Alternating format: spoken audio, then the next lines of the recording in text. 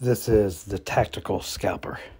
And mistakes were made today. I'm only human, baby, but I use this channel to educate people on how to trade the 4 EMA strategy, and it's also good for me to look back on my own videos to see what I did wrong or what I did right. Today I did some things wrong, and we will get into those, but let's start off with the overview. Look at this beautiful trending market, just a great day for the 4 EMA strategy. First trade we took today was actually off the 9, which isn't here on my phone chart. We had a touch and a hold on a 9. Got some profit there. This one was nice. Got this one off the hold off the 20 EMA. Sold down there. Didn't even get a touch. It just, I mean, that is a touch. I just bought it on the touch. The trend was strong. I felt good about it. And that one worked out. Let's see. Let's scroll through my life here. Okay, this one was,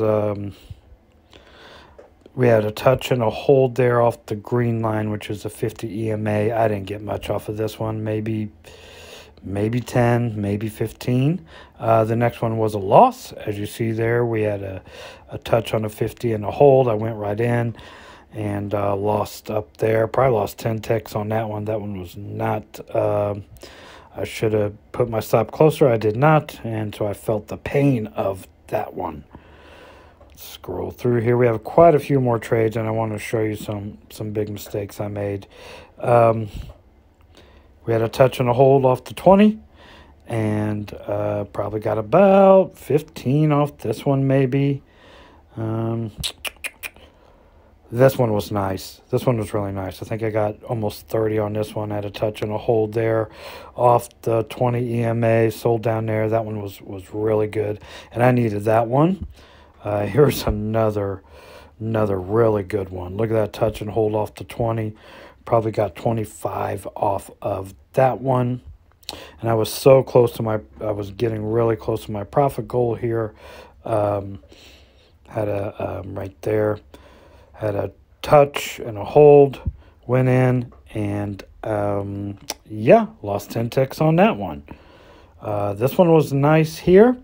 Had it didn't exactly go to the 100, but it got close enough. We had a touch and a hold right there. I went in. Well, it didn't actually touch the 100, didn't actually, but it held it, right? You see that, how it's not going any further. That is what we call a B setup, because we're not actually getting the touches on the line, but it's still presenting the same opportunity. Went in there. That one was really nice. Well over profit goal now. And then this one really sent me over the edge of the profit goal here. So all in all, I did well. Now I want to show you some mistakes I made here. See this stretch right here. What happened during this stretch was I literally almost bought every single wick that was up and went down. I bet I placed 20 trades through here. And honestly, when it was all said and done, I was getting 5 ticks here, 8 ticks there, losing 5, making 5, losing 4, making 3. You know, it was not worth it. I just went on full tilt. The tactical scalper is human, and I proved it here. I just went on full tilt and just scalped everything, and I think I won like 9 and lost 5 when it was all said and done.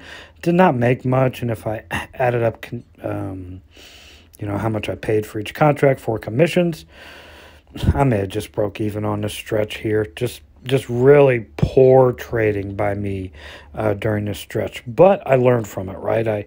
I got mad at myself because I was doing that. I kept expecting a big breakdown, which did occur, but it just didn't occur in that time period. But as you see here, I was much more patient with my entries and did much better. So I learned my lesson, and today ended up just being a great day. But yeah, I went on full tilt there for about 45 minutes, and it was just stupid and just foolish. So when you're trading the 4 EMA strat, wait for your setup. Don't be like me and go on full tilt for almost a doggone hour. All right, out.